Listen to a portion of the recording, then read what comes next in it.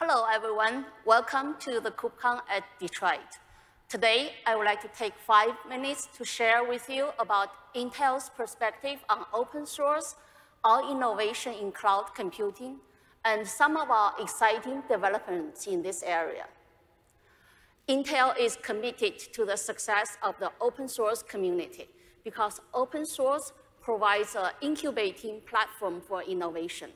Open source is good for our business, but also good for the entire industry.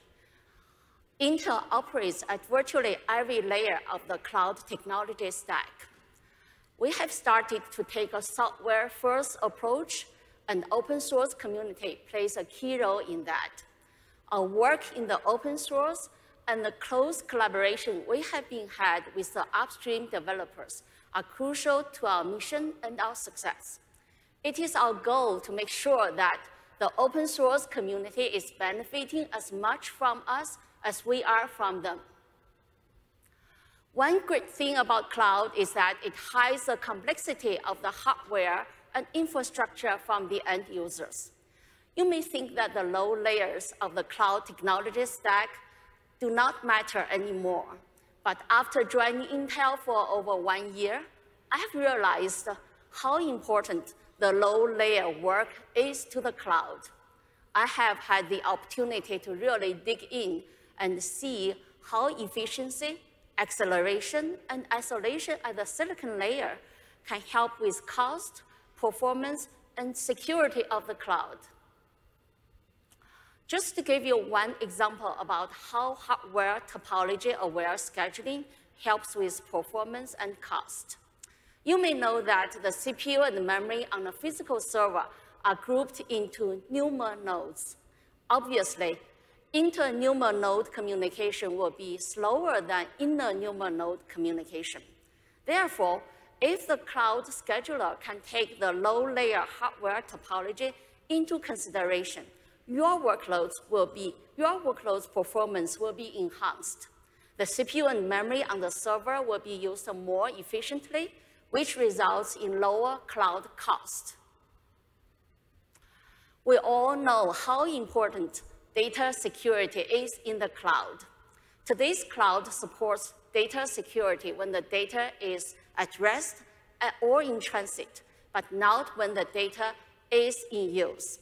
To fill this gap, we need confidential computing technologies like SGX and TDX to build a trusted execution environment around the data when the data is being processed.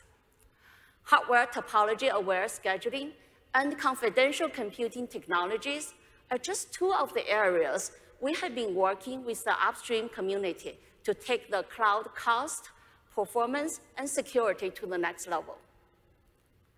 To take the cloud to the next level, there's still a lot of innovation and work to do.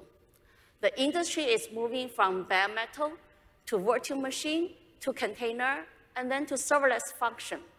Serverless enables developer velocity by offloading from the developer side to the cloud platform side, not just how, but also when to run a workload. Serverless offers many benefits, but it also brings some challenges. Two of the major challenges are cold start latency and the auto-scaling speed in response to a burst of traffic.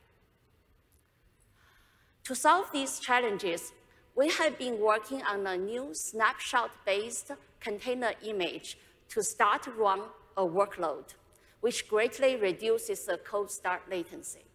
We are also developing a new auto-scaling approach to increase the scaling speed when there is a burst of traffic. This is just one example of the innovative work to solve the pain points in the cloud.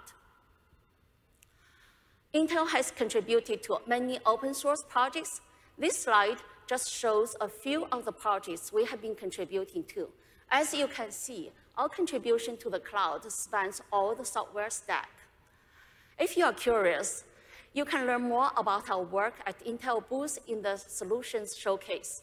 You may be surprised at what you will see, and we would love to get your feedback. There's a lot more I would like to cover, but I can only say so much in 5 minutes. I would like to say again that Intel is committed more than ever to the success of the open source community. Please continue to give us your requirements and feedback. And please come to see us at the Intel booth. Together, we can do great things and drive more innovation from silicon to serverless. Thank you very much, and I hope you enjoy your journey at KubeCon.